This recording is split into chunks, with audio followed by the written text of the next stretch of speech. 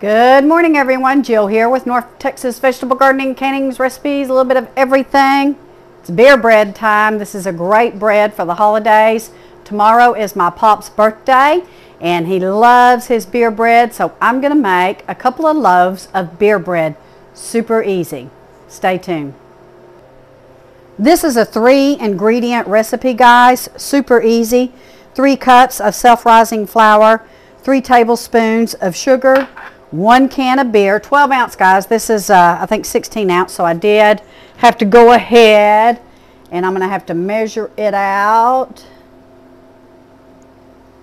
And we're going to mix just all the ingredients together. We're going to grease and flour our pans, and we are going to bake in a 350-degree oven for about 50 minutes or until done. Now, I'm not going to use my convection oven on this. I'm just going to use my regular oven because the convection tends to make things brown a little too quick.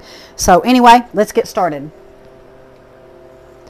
So the recipe, guys, is only for 1 loaf. I'll have to duplicate this, but I'm going to go ahead and get one going. I can't wait to taste this.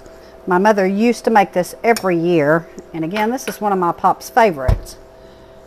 So we're using our bread hook and our KitchenAid, and we're going to start out slow. And we're going to mix this up.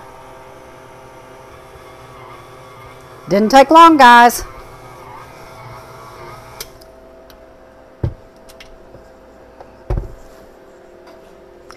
Now I am using 2 different pans, so I am going to have to watch them because I am going to bake them at the same time.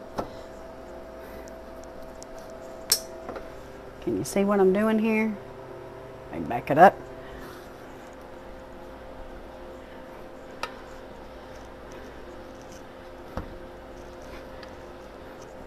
Let that one sit. Let's get to mixing the other one. Guys, this whole process for 2 loaves has taken less than about 6 or 7 minutes. I've gone ahead and added a little pat of butter on top of them, and now we're going to pop them in the oven for about 50 minutes, and let's see how this turns out. So guys, this is another very quick recipe that you can make for the holidays and start your new traditions, which is what we're doing this year.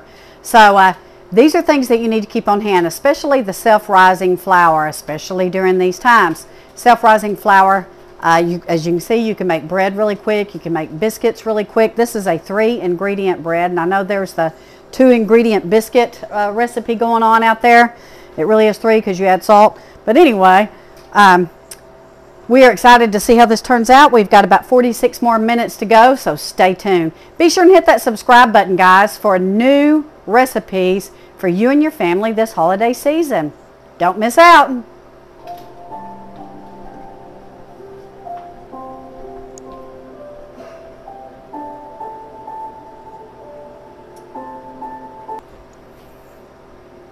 That's the wrap, guys. I did have to go ahead and leave it in about another 10 minutes, probably because I had 2 loaves in there.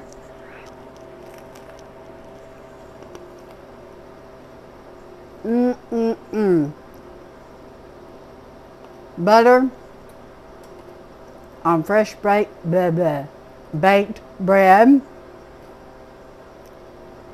So delicious. So that's the wrap for today. Thank you all for watching. If you're new to my channel, please hit that subscribe button and hit that like button. That's how we know that we're doing good and that we're doing recipes that you all enjoy.